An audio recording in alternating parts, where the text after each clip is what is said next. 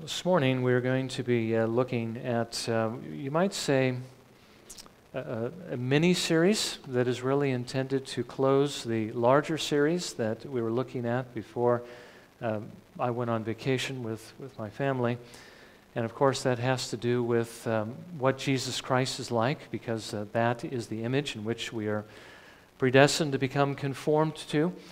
What I would like to do is examine the idea of holiness, what it is, its two different senses, and what that holiness actually calls us to be, what it calls us to do. I'd like to open the subject by reading for you 1 Peter chapter 1. Actually, I'd like to read for you the entire chapter, but we're going to be looking at verses 14 through 16, which is going to be repeating what we've seen in our meditation. The fact that God is holy and how that calls us to be holy. Now, I realize that that can often look like something very austere, something very fearful, and it should, but we also need to realize it is a great honor and privilege, and it is, because we have the Spirit of God in our hearts, having trusted Jesus Christ, it is what we want, it is what we love, it's what we desire.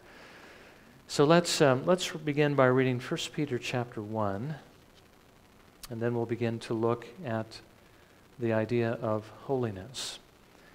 This is what we read. Peter, an apostle of Jesus Christ, to those who reside as aliens, scattered throughout Pontus, Galatia, Cappadocia, Asia, and Bithynia, who were chosen according to the foreknowledge of God the Father, by the sanctifying work of the Spirit, to obey Jesus Christ and be sprinkled with His blood. May grace and peace be yours in the fullest measure.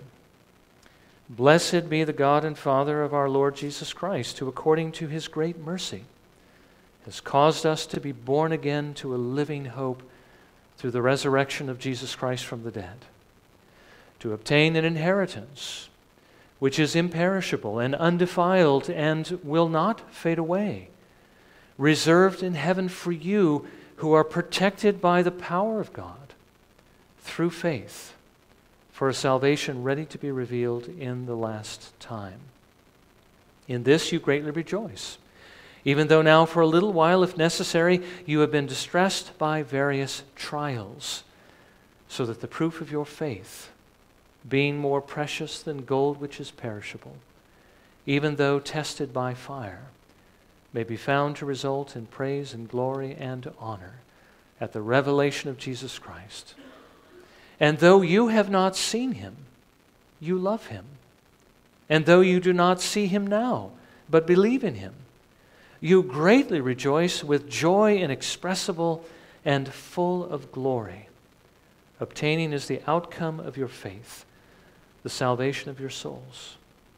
As to the salvation, the prophets who prophesied of the grace that would come to you made careful searches and inquiries, seeking to know what person or time the Spirit of Christ within them was indicating, as He predicted the sufferings of Christ and the glories to follow.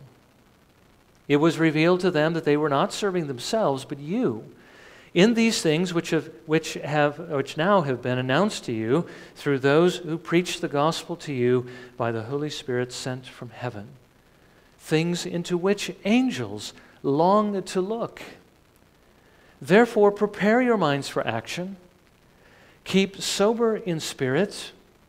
Fix your hope completely on the grace to be brought to you at the revelation of Jesus Christ. As obedient children, do not be conformed to the former lusts which were yours in your ignorance, but like the Holy One who called you, be holy yourselves also in all your behavior, because it is written, you shall be holy, for I am holy. If you address as Father the one who impartially judges according to each one's work, conduct yourselves in fear during the time of your stay on earth, knowing that you were not redeemed with perishable things like silver or gold from your futile way of life, inherited from your forefathers, but with precious blood, as of a lamb unblemished and spotless, the blood of Christ. For he was foreknown before the foundation of the world, but has appeared in these last times for the sake of you, who through him are believers in God, who raised him from the dead and gave him glory, so that your faith and hope are in God. Since you have, in obedience to the truth, purified your souls for a sincere love of the brethren, fervently love one another from the heart. For you have not been born, for you have been born again, not of seed which is perishable, but imperishable. That is, through the living and enduring Word of God. For all flesh is like grass, and all its glory, like the flower of grass. The grass withers and the flower falls off, but the word of the Lord endures forever. And this is the word which was preached to you. Again, a reminder of the brevity of life, and anything you might hope to gain in this world apart from Christ. It's like the glory of grass, which appears for a little while, one day, and then the sun scorches it, withers, and it falls off. But notice the word of the word of the Lord endures forever, which means that though we may be perishable, this is eternal. And if we want, as I hope we do, to be with the Lord in glory, we do need to pay attention to this word, because this isn't the word of man. This is the word of God.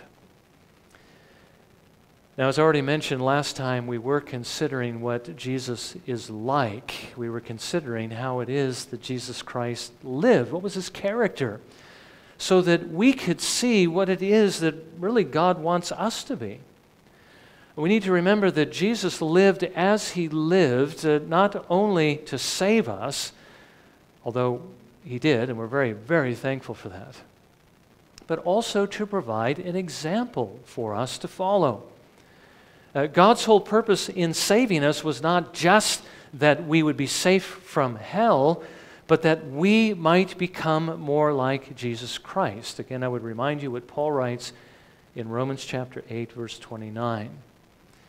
For those whom he foreknew, he also predestined to become conformed to the image of his Son, so that he would be the firstborn among many brethren. Now again, I know oftentimes we apply this passage merely to what's going to take place when we arrive in heaven.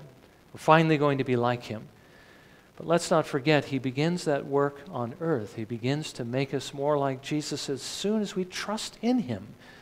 It's something he doesn't complete in this world, but something he certainly begins.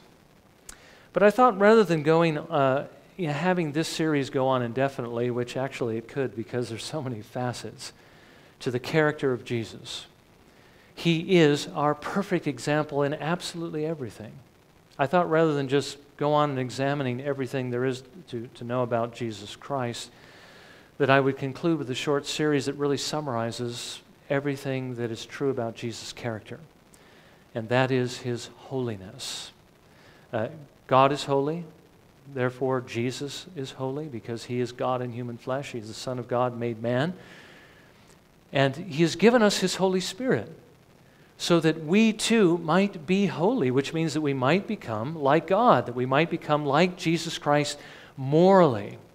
We don't gain his infinite power, but we are to gain his love for what is good and right, and his hatred for what is evil. Jesus described himself to the church in Philadelphia in the book of Revelation, chapter 3, verse 7. He who is holy, who is true. That's how Jesus describes himself. Peter, speaking for the disciples, said to Jesus in John 6:69, we have believed and have come to know that you are the Holy One of God. As a matter of fact, even the demons recognized this about Jesus. When Legion was confronted, he says, I know who you are. You are the Holy One of God. Now you also know that this is true, that there was never anyone who was more perfect than Christ, anyone that was more upright, who devoted himself more completely than Jesus did to carry out the will of his Father. Jesus is perfectly holy. But again, do you realize that that life that Jesus lived, that perfection, is an example that the Lord calls you and me to follow. He calls you to be the same as Jesus in this way. Again, I would remind you what our text says in 1 Peter 1, verses 14 through 16. As obedient children, do not be conformed to the former lusts which were yours in your ignorance, but like the Holy One who called you, be holy yourselves also in all your behavior, because it is written, you shall be holy, for I am holy. I mean, let's not forget, that is why God sent Jesus into the world in the first place, was to make you holy. So this morning, let's begin this short series, and again, it's going to be relatively short. I'm thinking maybe 3 or 4 sermons. But let's begin by considering what holiness is. What does the word mean? Now again, there's 2 facets to it, as I've already mentioned. It refers to a setting apart, the idea of a separation, being set apart from one thing to another thing, and that's its basic meaning. But it actually has 2 applications. By the way, I should also mention, the word holy, as far as I can see, only has reference to God. In other words, if I set something apart for my use, that doesn't make it holy. But if God sets it apart for His use, that does. And the idea of holiness with regard to being set apart refers not only to possession and ownership of something, but it also refers to, it has a moral, application as well. Being set apart to the Holy One means that we are to also be separate from something that is moral evil, that is sin. But what I'd like to do right now is simply develop that first aspect of it and begin to give hints of what kind of life that calls us to live. Now, we've already seen from our text and from our readings that God Himself is holy, which means that there's some sense in which He is set apart. We read in Psalm 99, verse 5, for instance, exalt the Lord our God and worship at His footstool. Holy is He. We read in our meditation, basically one of the texts that Peter's could be based upon in Leviticus 19, verses 1 through 2. Then the Lord spoke to Moses, saying, speak to all the congregation of the sons of Israel, and say to them, you shall be holy, for I, the Lord your God, am holy. Now, when this word is applied to God, it refers to His separation from sin. It refers to His moral uprightness. It refers to His perfect love for what is good and for what is right. David writes in Psalm 145, verse 17, the Lord is righteous in all His ways and kind in all His deeds. This is describing the holiness of God. Now, it not only describes, of course, His love for what is good, it also describes His perfect hatred of what is evil. Habakkuk writes in his, again, in the one of the minor prophets, his book Habakkuk 1, verse 13, your eyes are too pure to approve evil, and you cannot look on wickedness with favor. Now, God's holiness means that He is, as I've said, separate from sin. I've already alluded to the fact that James tells us that in God there is no variation, there is no shifting shadow. God is light. And of course, we saw that also in 1 John. God is light. The one who would walk with Him must walk where He is, in the light. That is referring to His holiness. That is referring to His separation from sin, that there is no sin in Him, no imperfection, no desire for what is evil, but only a pure and holy, a pure and perfect desire for what is good. That is what holiness is. And again, what is good is what is loving.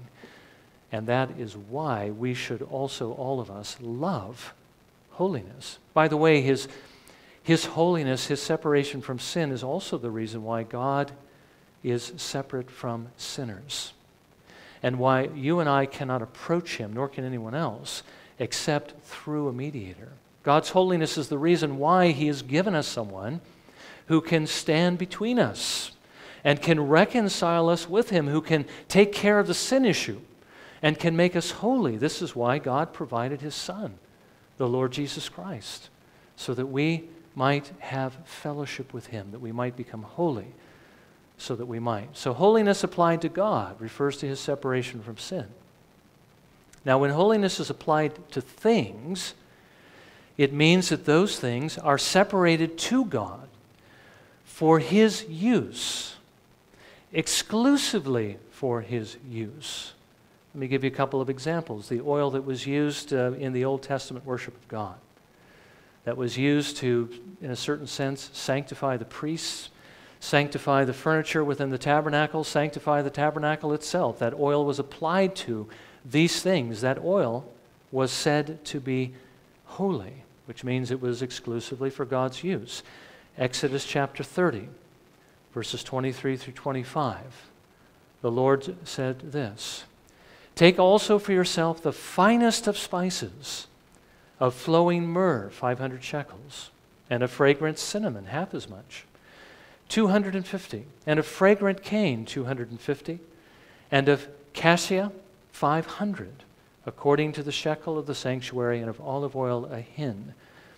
You shall make of these a holy anointing oil, a perfume mixture, the work of a perfumer. It shall be a holy anointing oil."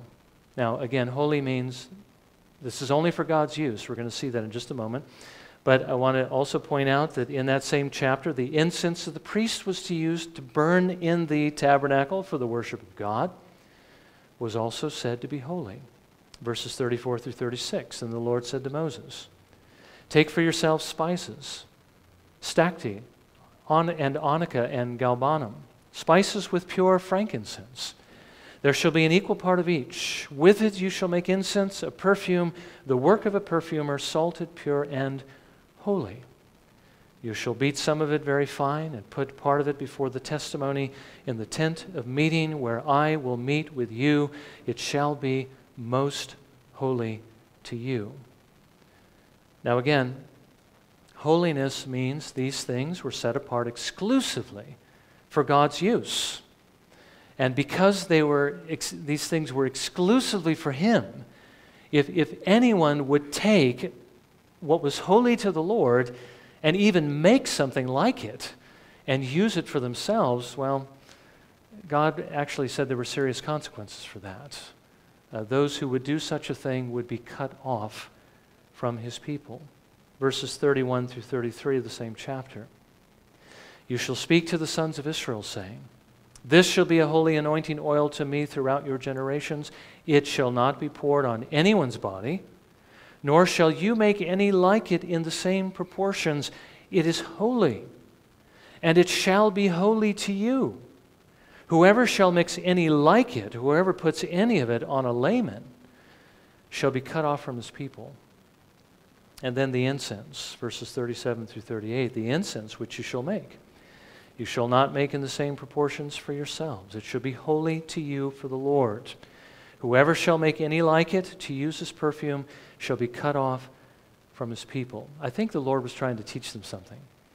He was trying to put the fear of Him in their hearts, but He was also trying to teach them what holiness means and that God is serious. You know, not only were God's people to treat the things that He had set aside to Himself as holy, but God actually required those who weren't a part of His people to treat those things as holy as well, and even exacted the same judgment on them if they should treat those things as common. There's one grand example in Scripture. Perhaps you'll recall when Belshazzar, who was the son of Nebuchadnezzar, was having this feast on one occasion, and he thought, hey, it'd be a great idea if we take all those silver and gold cups and vessels that we got from the temple of God that my father Nebuchadnezzar brought into Babylon when he took captive the Jewish people. Let's bring those things out. Let's put wine in these things, and let's drink to the gods of silver and gold. Well, as they did that, and as they were doing that, you'll remember the hand appeared and began to write on the wall, and he didn't understand what it meant, and so he called for somebody to interpret. Daniel interpreted and said, basically, King, your kingdom has been weighed in the balances. It's been found wanting, and this very night your life is going to be taken from you. Because he treated God as unholy, God took his life in judgment. You see, God is holy, and he needs to be treated as holy. And what is holy to him, he is very jealous over that because it belongs to him. It is his possession for his use. By the way, we're going to get to the point that if you've trusted Jesus, you also are holy, which means you belong to him and he is jealous over you. That's actually going to be the topic for a future sermon. Now, when it's applied to places, those places also belong to him. The land of promise was said to be holy. It was a land that belonged to him, and he was going to give it to his people. The psalmist writes in Psalm 78, verses 52 through 55, "But he led forth his own people like sheep and guided them in the wilderness like a flock. He led them safely so that they did not fear, but the sea engulfed their enemies. So he brought them to his holy land, to this hill country which his right hand had gained. He also drove out the nations before them and apportioned them for an inheritance by measurement, and made the tribes of Israel dwell in their tents." The Holy Land, the land of Palestine, the land that God had promised to give to Abraham, that was holy, belonged to the Lord, and he gives it to his people. He specifically set Jerusalem apart to be the city that would be his city, where he would place his name, the city that belonged to him. In Psalm 48, verse 8, "As we have heard, so we have seen in the city of the Lord of hosts, in the city of our God. God will establish her forever." There's going to be a point to all of this that applies to us, so do continue to pay attention. Now, when it's applied to time, that time also belongs to the Lord. It is his possession to be set apart for his use. That's what the Sabbath, that's what the fourth commandment, that's what the Lord's Day is all about. Exodus 31, verses 13 through 17, again gives us another very, stern warning to use this time for God's glory. God says to Moses, beginning in verse 13, "But as for you, speak to the sons of Israel, saying, you shall surely observe my Sabbaths, for this is a sign between me and you throughout your generations, that you may know that I am the Lord who sanctifies you. Therefore you are to observe the Sabbath, for it is holy to you. Everyone who profanes it shall surely be put to death. For whoever does any work on it, that person shall be cut off from among his people. For 6 days work may be done, but on the seventh day there is a Sabbath of complete rest, holy to the Lord. Whoever does any work on the Sabbath day shall surely be put to death. So the sons of Israel shall observe the Sabbath, to celebrate the Sabbath throughout their generations as a perpetual covenant. It is a sign between me and the sons of Israel forever. For in 6 days the Lord made heaven and earth, but on the seventh day he ceased from labor and was refreshed." Now I can't just pass over this without saying a few words, right? Because we're not used to hearing this, are we? Whoever breaks the Sabbath is going to be put to death. We're so used to hearing about grace and mercy that we want to escape the idea that this is even a possibility. So what do? Well, first of all, we say, well, this isn't really for us because God spoke this to Israel. It was a part of Israel's worship. It was a part of the Old Testament, and all that's done away with. Well, you know what? We don't believe that that's true. We believe that the church, as a matter of fact, is the continuation of God's dealings with Israel. This is how God continues his covenant work. We're not plan B. We're plan A. This applies to us, and again, it's because the church is the Israel of God. I mean, think about this. What is the church made of? Who is it that Jesus proclaimed the gospel to? What was the gospel all about? Wasn't it the promises God made to Israel that he was going to send the Messiah? Did everyone reject Jesus Christ? Not everyone. The Jews whom the Lord had mercy on, who received their Messiah, and they received everything God had promised. Well, who are those Jews that received Jesus Christ? They're the church, the New Testament church. And then to whom did the Lord reach out to next? But the Gentiles. And what did he do with them?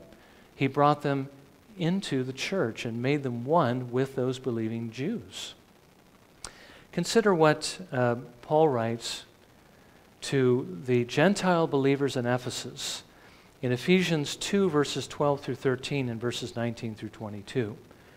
Speaking to the Gentiles, he says this, "Remember that you were at that time separate from Christ, excluded from the commonwealth of Israel, and strangers to the covenants of promise, having no hope and without God in the world.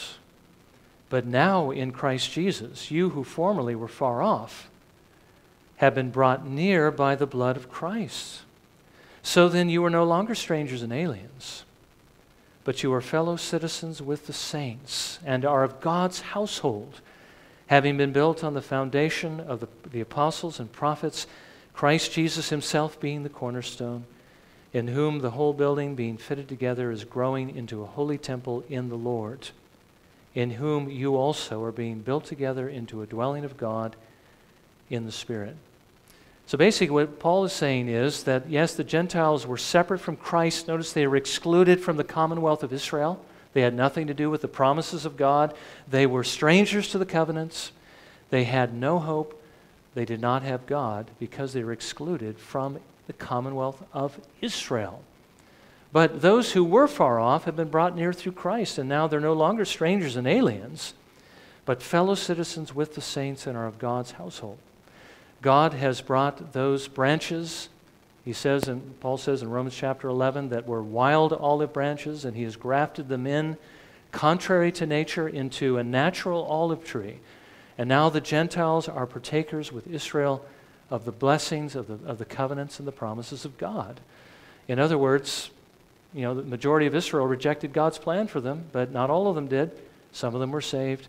And then the Gentiles that God was calling to himself, he brought in. This is the continuation of Israel, which means, as we see, and we're not surprised in the New Testament, we see the authors of the New Testament often quoting from the Old Testament with authority because it is Scripture and because God hasn't set it aside. It still has relevance. So yes, this passage, the Ten Commandments, God's moral standards still hold. And I should also mention the ceremonial law has been fulfilled by Christ. We don't bring sacrifices any longer. We do recognize there are changes, but there are some things that haven't changed. So we don't just dismiss this. We have to take it seriously. So then let's move to the second point. What about the capital punishment that God requires for the breaking of the Sabbath? Well, let me just remind you, if you read the Old Testament, you're going to find out that there were many sins that required the death penalty. There were many of them. As a matter of fact, we're going to see this evening more clearly. Every sin deserves everlasting damnation in hell, which is why, of course, we don't want to take sin lightly. Let's remember our breaking of the commandments, that they do deserve death. But let's not forget the gospel. In Christ, the Lord doesn't give us what we deserve. He shows us grace. He shows us mercy. He gives us what His Son deserves and not what we deserve. But be careful. Don't use that as an excuse to sin. I mean, what do we usually do when we receive grace, and mercy all the time? We begin to think it doesn't really matter to God whether I obey or disobey because He keeps forgiving me of my sins. But you know what? It matters to Him. He wants us to do what is right. He always has a good purpose behind everything that He calls us to do. And He has a good purpose behind this as well.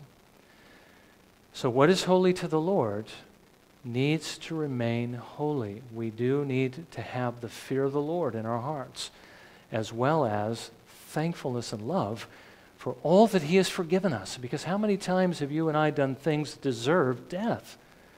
And yet how many times has the Lord spared our lives because of the Lord Jesus Christ? Let's not trade on his grace. Let's be thankful.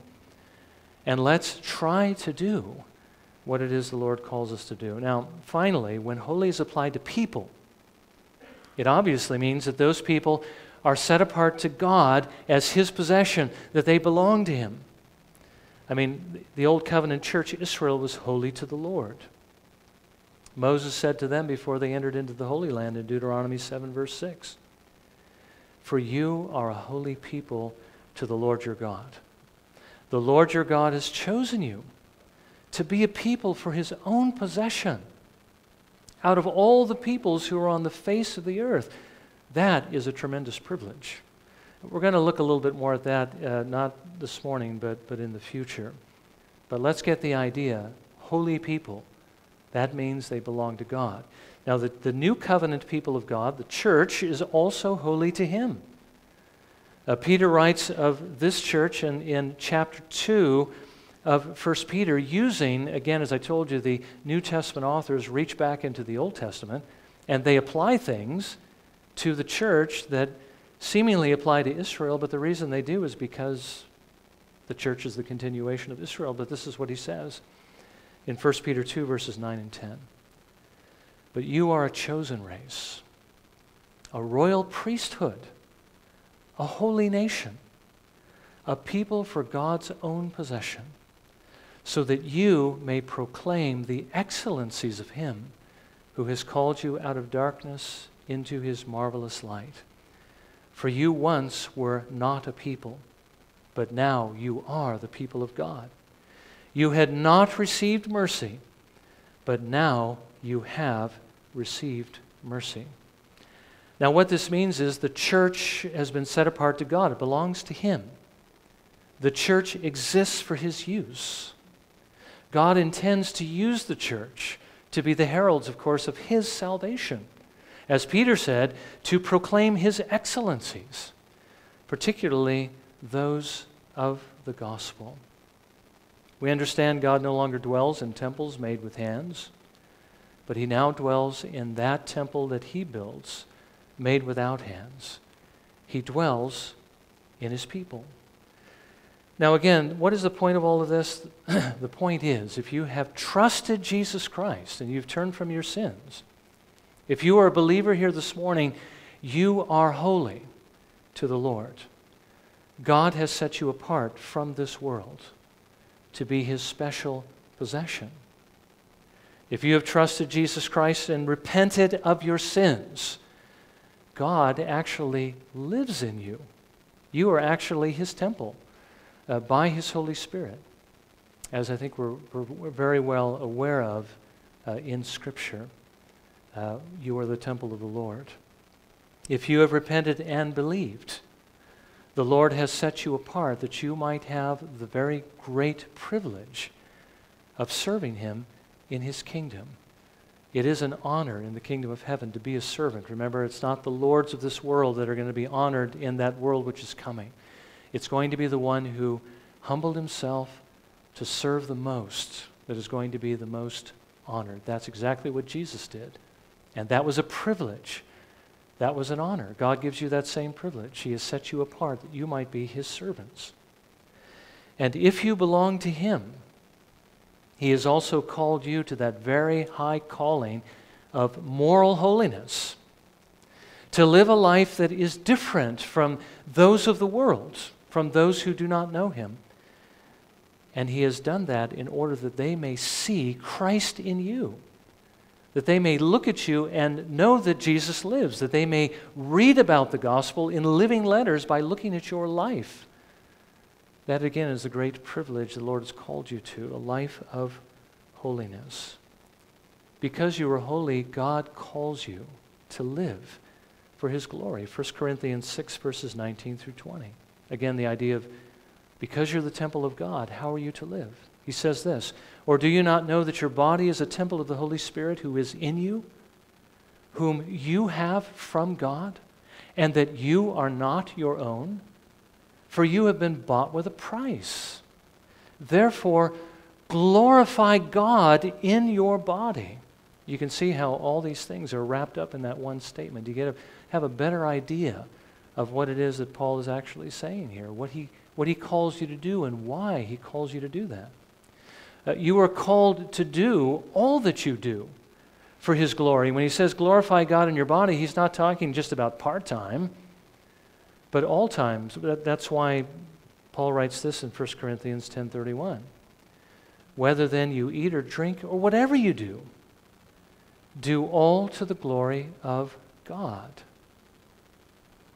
And of course, being holy means that you are called to live differently from the people of this world, because they don't live for the glory of God, even part of the time. And even when it looks like they're doing right things, they never do it because they love him. You are called to live a different kind of life, one that does the will of God and does it because you love him. Paul writes to the Romans in Romans 12, verses 1 and 2. Therefore I urge you, brethren, by the mercies of God, to present your bodies a living and holy sacrifice, acceptable to God, which is your spiritual service of worship. And do not be conformed to this world, but be transformed by the renewing of your mind, so that you may prove what the will of God is, that which is good and acceptable and perfect. For those of you who may never have read this text before, Paul is not saying that you need to find somewhere, a place where they're doing animal sacrifices and throw your body on the altar so that you can be slain and burned on the altar. But he is saying that this is how we really see those Old Testament sacrifices in a certain way. That it is the giving up of this animal wholly to the Lord, and the Lord, of course, does with it what he wills. We are to offer ourselves up wholly to the Lord, to do what he wills, which is why he goes on to say, don't be conformed to this world. His will is that you be holy and that you live a life separate and apart. It's a very high calling. It's a privilege and an honor, and it's something that you want to do because you have the Spirit of God living in you. So basically, to summarize, this is what we've seen. You are holy. If you've trusted Jesus Christ, you're holy. If you've turned from your sins, you are holy. You belong to the Lord. You are his temple.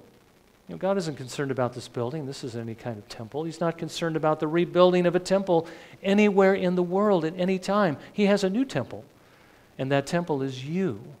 God dwells in you. So you are his temple. You are his servants because he lives in you. You are to glorify God with your bodies. And of course, you have been entrusted with a very high calling and a very great privilege. It's the greatest privilege that God can bestow on anyone, that you would be his servants. Now, next week, we're going to sort of unpack that a little bit, why it is a great privilege to be God's holy people. But I hope you see that it is. And one of the reasons it is coming in this challenge that I would give to you who haven't trusted Jesus Christ, who haven't repented of your sins. And I'm not talking about whether you've made profession of faith or not. In this church we make profession of faith and we stand up and we publicly own Jesus Christ. And it's easy to stand up here and it's easy to say those words. But it's difficult to actually do what it is you're promising to do. And there are those who have stood up here and say those things who really don't take those words seriously. It's one thing to say it, it's another thing to do it. So I'm not asking whether you've stood up here and said those words. What I'm asking you is, have you trusted Jesus? Are you turning from your sins? You see, let me just challenge you if you haven't. One of the greatest blessings of being holy is that it's only those who are holy that are going to enter into heaven. Jesus says in John 12, verse 26, and I want you to see, even though the word holy doesn't appear here, this is what holiness is. If anyone serves me, he must follow me. And where I am, there my servant will be also. If anyone serves me, the Father will honor him. So who is it that's going to be in heaven? Only those who belong to him. Only those who serve him. Only those who follow him. In other words, only those who are actually holy are going to be where Jesus is in heaven. And remember, there's only two places you can be when you die. You can either be in heaven or you can be in hell. And if you're not holy, hell is where you will be. Now, if heaven then is what you hope for, you must be holy. But if you want to be holy, there's really only one way to be holy. You have to trust Jesus. You have to believe in Jesus. Jesus offers himself as a Savior. He basically says, whosoever will may come to me. And he also says, the one who comes to me, I will not cast out. You have to come to Jesus. Basically, trust what Jesus did to save sinners. He died on the cross to provide a payment for sin, to satisfy his Father's holiness and justice. He also obeyed God's law perfectly so that he could give a perfect righteousness. And he says, if you come to me and trust me, I'll take away your sins. And I will give you that perfect righteousness. And I will give you the power to live a godly life. I will make you holy, Jesus says. That is the only way. There are not many ways to be holy. There are not many ways to God. There is only one. And that is through Jesus Christ. And again, lip service isn't enough. You really do have to trust him. You really do have to love him. You really do have to turn from your sins. And you really do need to obey him. If you are holy, it's going to be more than just name only. It's going to be in life. So if you haven't trusted Jesus, trust in him. Come to him. He won't turn you away. He will receive you if you will only take hold of him and turn from your sins. May the Lord apply his word again as we need to hear it this morning. Let's bow in a moment of prayer and let's ask the Lord to apply that word to us.